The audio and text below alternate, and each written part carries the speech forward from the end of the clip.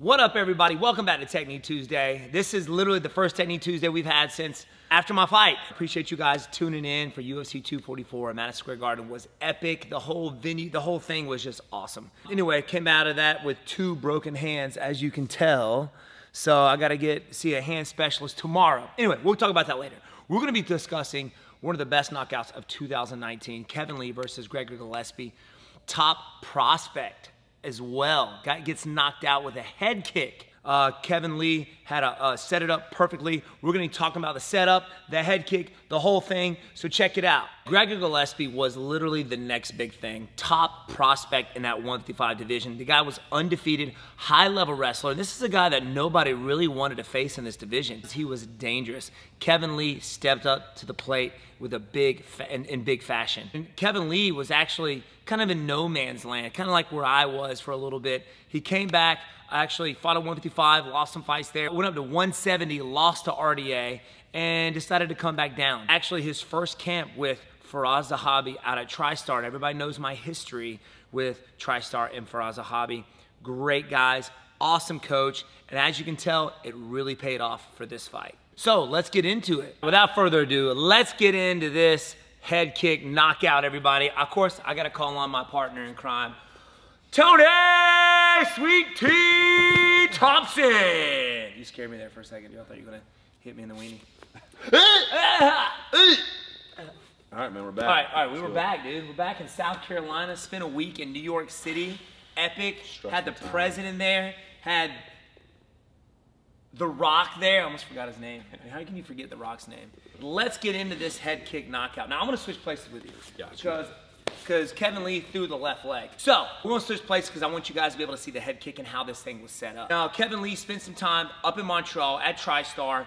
He comes out looking completely different. Obviously, he knew he was facing a high-level wrestler. You go back and watch this fight. Watch Kevin Lee's stance. He comes out in a very low stance, hips back, just like so, ready for Gregor Gillespie to shoot for the legs. And that was his game plan. What's crazy about this is that Kevin Lee kept his cool the entire fight. Even though it didn't last very long, he kept his cool. He stayed very calm, even in these tough situations. He was ready for the shot. Gregor Gillespie couldn't get the takedown, so Kevin Lee forced Gregor Gillespie to stand and bang it out, and it paid off in Kevin Lee's favor. Kevin Lee started off, actually the whole fight pretty much, left side forward. Gregor Gillespie had his left side forward, so we're in a closed stance here. Now, since Gregor Gillespie couldn't get the takedown, he was forced to keep the fight standing, so there was a lot of jabs thrown back and forth. They were pretty much the battle of the jabs, basically. There were some pretty wide swings, uppercuts, and hooks during the whole fight, but the jab is what Kevin Lee used to set up this head kick. He kind of kept his head out there to get Gregor Gillespie to throw the jab, okay? It was a perfect timing. Gregor Gillespie threw the jab. At the same time, Kevin Lee slipped his head to the left, to the inside. Now, it's kind of dangerous. For those of you guys who aren't experienced in this, moving your head to the inside can be dangerous because you got a straight beeline getting hit with your opponent's right hand. So you got to be careful with that. Normally, most people will slip their head to the outside and then come across, but it was a perfectly timed right hand. He threw the jab.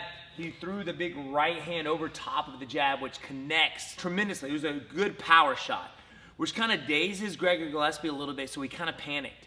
So he backs up and kind of swats his hands off to the side like so, which is where the head kick comes in. Kevin Lee stepped with his back leg to close the gap. Head kick up, boom! Knocks him out cold. So let's discuss this one more time. Both in the closed stance. Kevin Lee left foot in front, Gregor Gillespie left foot in front. We call this a closed stance, open stance. Closed stance. In my fight, I kept pretty much an open stance most of the time. So, head was out there, hips were back, ready for the shot. Gregor Gillespie throws the jab. Kevin Lee slips it, throws a right hand behind it. Boom! Gregor Gillespie swats his hands out. Kevin Lee steps to the back leg. Head kick comes up. Bang! Knocks him out cold. Referee throws it out. He throws his hands, fight's over. A few things that I want to point out, some small little details that some of you guys may not have seen. I think Kevin Lee saw right off the bat that Gregor Gillespie has a tendency to slip to the inside. So if I have my left foot in front, it's just natural for me to move this direction. It's not a natural movement to move back. He has a tendency to move this direction a lot during that fight. If it's slipping a jab, or even when he would throw his jab, he would slip to the inside, to that right side just a little bit. Kevin Lee saw that and adapted to it real quick. Number one, good coaching, good game plan. Two, the fighter also has to be able to see that when he's out there. So hats off to Kevin Lee for actually picking that up. Number two is timing. Be able to time a technique to make sure it lands, to set up that head kick was just awesome. So whenever Kevin Lee saw that jab, he knew he was going to throw the jab. I mean, Gregor Gillespie really didn't have anything else but a jab. So I think Kevin Lee knew that he was leaning to that side, and with one good over right hand to kind of discombobulate his opponent, distract him, get him leaning that direction, and then there goes that head kick. So the timing was just epic. Two, opponent being able to read your partner during a fight was awesome, and Kevin Lee did that to perfection. Number three, covering the distance. Kevin Lee covered the distance by taking that half a step with his back leg. Now normally we like to call it a slide up. I don't like to take a big of a step, but it worked perfectly for him. Because he knew whenever Gregor Gillespie threw that jab and he slipped it, he boomed, Gregor Gillespie started to back up. If I threw my round kick from here, I wouldn't be able to hit him. I may be able to hit him in the leg, maybe glancing it off of his arm, but he had to close that gap. He knew Gregor Gillespie was going to back up. Kevin Lee knew he had to cover that gap, so that half a step to throw that head kick made all the difference in the world. And it was perfect placement. I recommend going back, watching that fight. Tony, I appreciate you being Gregor Gillespie. Yes, always a pleasure getting knocked out for you, sir. Thank you. And you guys. That was like delayed. Anyway, awesome combination. Go back and watch that fight. Very entertaining. And of course, the head kick was just epic. I'm all about head kicking people. It was two high-level wrestlers, two high-level MMA guys battling it out. Kevin Lee, you can tell, had spent most of that camp at TriStar, which helped tremendously. Faraz Zahabi, you were the man. It was awesome. Your game plan going into this was just outstanding. Kevin Lee stuck to his game plan the entire time to set up that head kick. Go back, watch it as well. All right, you guys, thank you for joining us on this Technique Tuesday. The head kick that put out Gregor Gillespie, Kevin Lee, hat goes off to you, my brother. It was awesome. Anyway, I suggest you guys go back, watch that whole event, and watch yours truly during that fight. Definitely got back into that win bracket. Did it with 2 broken hands as well. So I'm gonna be out for a little while, guys. I'm not gonna be able to train very often.